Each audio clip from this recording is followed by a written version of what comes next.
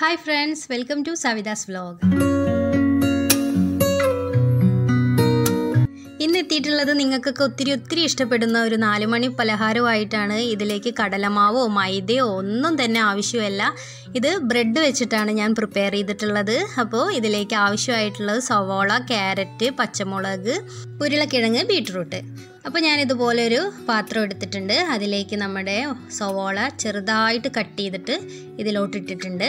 ഇനി ഇതിലേക്ക് നമുക്ക് ക്യാരറ്റ് ചേർത്ത് കൊടുക്കാം. ക്യാരറ്റ് ഞാൻ ഇതുപോലെ ഒരു ചോപ്പർ വെച്ചിട്ട് സ്ലൈസ് ചെയ്തെടുത്തിട്ടുള്ളതാണ് കേട്ടോ. അപ്പോൾ നമ്മൾ കനം കുറച്ചിട്ട് വേണം കേട്ടോ ഇതൊന്ന് കട്ട് ചെയ്തെടുക്കാനായിട്ട്.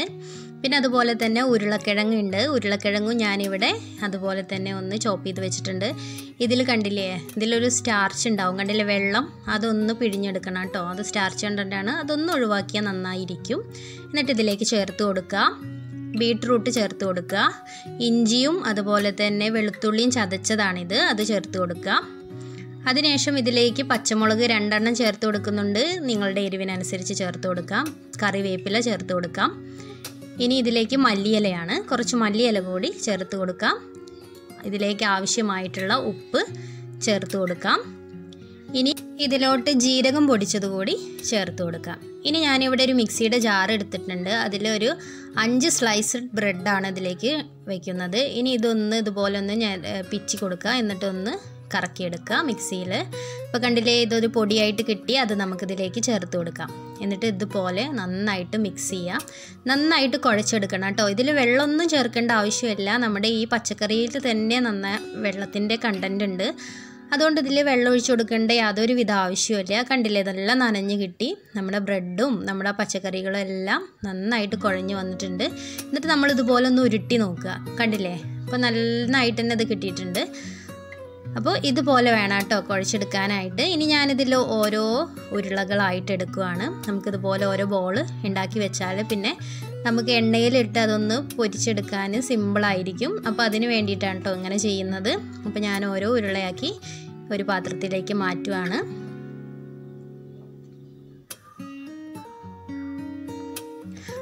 അപ്പോൾ നമ്മുടെ മിക്സ് എല്ലാം ഞാനിതുപോലെ ഉരുട്ടി എടുത്തിട്ടുണ്ട്. ഇനി ഞാനിവിടെ ഒരു കനമുള്ള ഒരു ഇൻഡാലിയത്തിൻ്റെ ചട്ടിയാണ് കേട്ടോ എടുത്തിട്ടുള്ളത്. അതിലേക്ക് വെളിച്ചെണ്ണ തൂവി കൊടുക്കാം. ഞാൻ വളരെ കുറച്ച് വെളിച്ചെണ്ണ എടുക്കുന്നുള്ളൂ.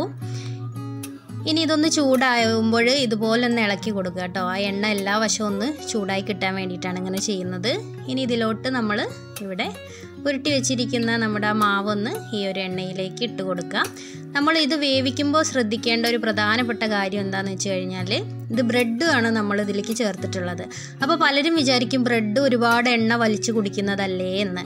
അപ്പോൾ അങ്ങനെ നിങ്ങൾക്ക് തോന്നുവാണെങ്കിൽ 1 ടീസ്പൂൺ വറുത്ത അരിമാവ് ചേർത്ത് കൊടുത്താൽ മതി കേട്ടോ. പിന്നെ അതുപോലെ തന്നെ ഇതൊരു മീഡിയം ടു ഹൈ ഫ്ലെയിം അതിൽ വെച്ചിട്ട് വേണം ഇത് കുക്ക് ചെയ്തെടുക്കാനായിട്ട്. അല്ലെങ്കിൽ ബ്രെഡാണ് ഹൈ ഫ്ലെയിമിലൊക്കെ പെട്ടെന്ന് ഇട്ട് പോയി അത് കരിഞ്ഞു പോവും. പിന്നെ നമ്മൾ ലോ ഫ്ലെയിമിൽ ഇട്ട് കഴിഞ്ഞാൽ ഇതിൻ്റെ ഉള്ളൊന്നും ഒരുപാട് എണ്ണ വലിച്ചു കുടിക്കുകയും ചെയ്യും. അപ്പോൾ ഒരു മീഡിയം ടു ഹൈ ഫ്ലെയിമിൽ വെച്ചിട്ട് വേണം ഇത് വേവിച്ചെടുക്കാനായിട്ട്. ഇപ്പോൾ ഞാനൊരു മീഡിയം ഫ്ലെയിമിലാണ്. അതുപോലെ തന്നെ നമ്മൾ ഇത് കുക്കായിട്ട് ഇത് ഇതുപോലെ ഊറ്റിയെടുക്കുന്ന സമയത്ത് ഒരു ഹൈ ഫ്ലെയിമിൽ വെച്ച് കൊടുക്കുക കേട്ടോ. അപ്പോൾ ആ എണ്ണ അധികം ഇതിൽ പിടിക്കത്തില്ല. അപ്പോൾ ഞാനിതൊരു ട്രിപ്പ് കോരിയെടുത്തു. ഇനി നമുക്ക് അടുത്ത ട്രിപ്പ് കൂടി ഇട്ട് കൊടുക്കാം. കണ്ടില്ലേ, ഇപ്പോൾ ഇത് മുഴുവനായിട്ട് ഞാനിതിലേക്ക് ഇട്ട് കൊടുത്തിട്ടുണ്ട്. ഞാൻ ആദ്യം എത്ര എണ്ണയാണോ ഒഴിച്ചു കൊടുത്ത് അതിൽ നിന്നൊരു കുറച്ച് മാറ്റം മാത്രമേ വന്നിട്ടുള്ളൂ. അപ്പോൾ അധികം എണ്ണയൊന്നും ഇത് അബ്സോർവ് ചെയ്യില്ല കേട്ടോ.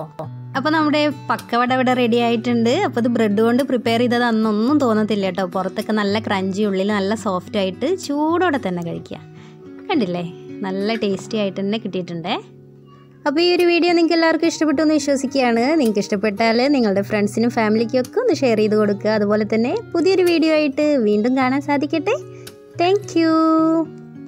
ഈ വീഡിയോ നിങ്ങൾക്ക് ഇഷ്ടപ്പെട്ടാൽ ഈ ലൈക്ക് ബട്ടൺ ഒന്ന് ക്ലിക്ക് ചെയ്യുക. അതുപോലെ നിങ്ങളുടെ അഭിപ്രായങ്ങളെല്ലാം ഇവിടെ താഴെ കമൻറ്റ് ബോക്സിൽ എഴുതാവുന്നതാണ്. അതുപോലെ തന്നെ നിങ്ങളുടെ ഫ്രണ്ട്സിനും ഫാമിലിക്കൊക്കെ ഒന്ന് ഷെയർ ചെയ്ത് കൊടുക്കുക.